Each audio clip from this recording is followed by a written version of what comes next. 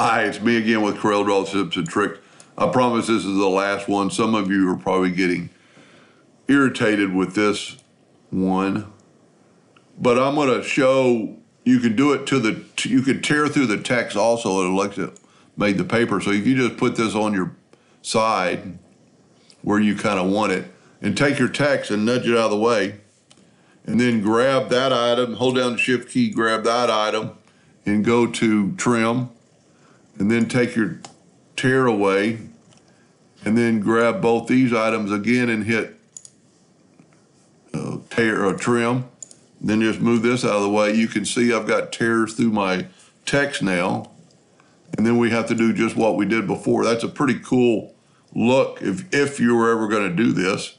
I still got my nudge distance set, or my smart fill set on no fill in that kind of outline, and I'll outline these tears so they'll be more visible.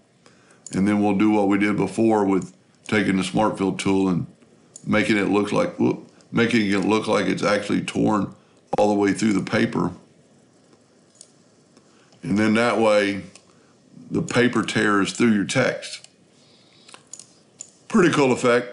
I don't know if anybody will ever use that or need that. Anyway, hope that helped just a little bit. Thank you for watching.